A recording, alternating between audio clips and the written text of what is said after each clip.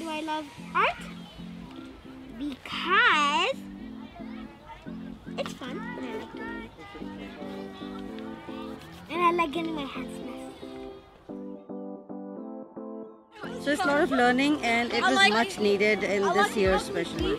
I wish they continue doing this maybe year after year, and then it will help many people, and I think it's helping everybody mentally also right now.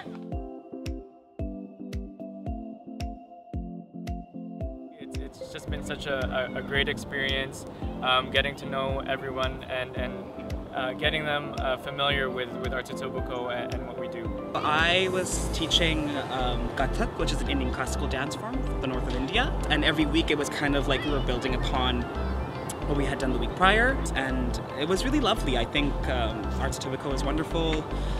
The people are so great. It's been really great to connect with a bunch of new instructors in the city, and yeah, I hope to come back.